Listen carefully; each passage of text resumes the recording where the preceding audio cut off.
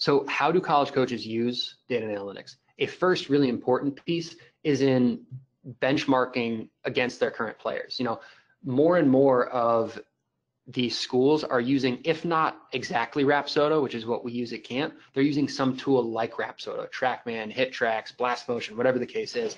And so they have really important and really in-depth analytics on their pitchers, on their hitters, on their players that they can use to then backtrack. I was having a conversation with the Duke coaching staff, and one thing that they are highly focused on is they are taking their top performers and the players on their roster, and they are using that data to build a regression back to say, okay, our top pitcher has a spin rate of X, a velocity of Y, a release angle of Z. What did that look like in high school so that we can find the next kid who has this type of ceiling and this type of potential on the mound for us so that they can continue to recruit the types of players that can bring them success on the field. Yeah, and I think something like that, looking at progression, really emphasizes some of those intangibles that we talked about. If they have the data on you where they see you can project to be a good player, and they see that you're willing to be coachable, willing to put in that hard work, that makes it even easier for them to imagine how you can impact their program. Absolutely, which brings us right into the next point, kind of gauging the projectability for high school recruits.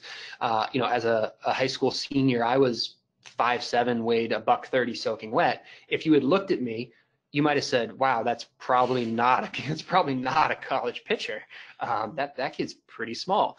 But in an age of analytics, you can take that kid who might not fit the eye test, or there's something special that stands out, but you can't quite put a finger on it, and you can really put some data behind that to say, oh, that kid is projectable because of X, Y, or Z. You look at that kid who's a little undersized, and you say, you know what? He has a live arm, which means high spin rate, or means he can be effective with a low spin rate, or whatever the case may be.